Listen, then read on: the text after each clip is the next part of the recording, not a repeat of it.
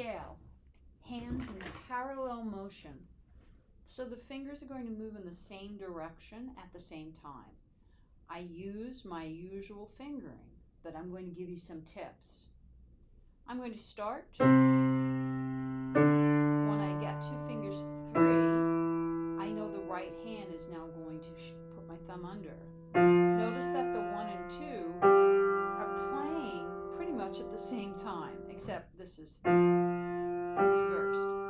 Then I cross my 3rd finger over in the left hand, and the 3's play together, and I finish off the scale. Going down, it's the same thing. I go down until I reach fingers 3. They play together.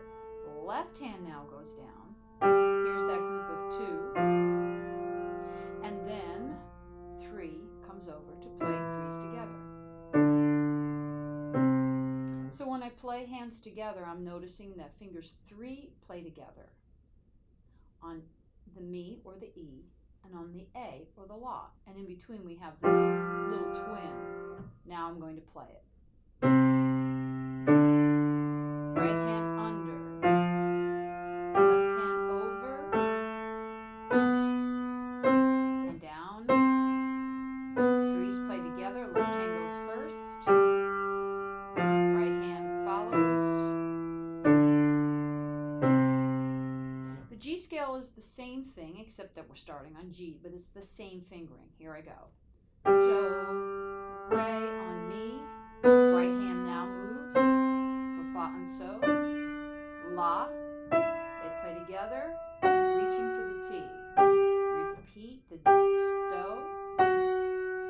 La plays together.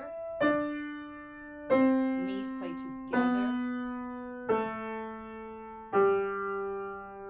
So remember, when we're doing parallel motion, 3's play together on mi and on la.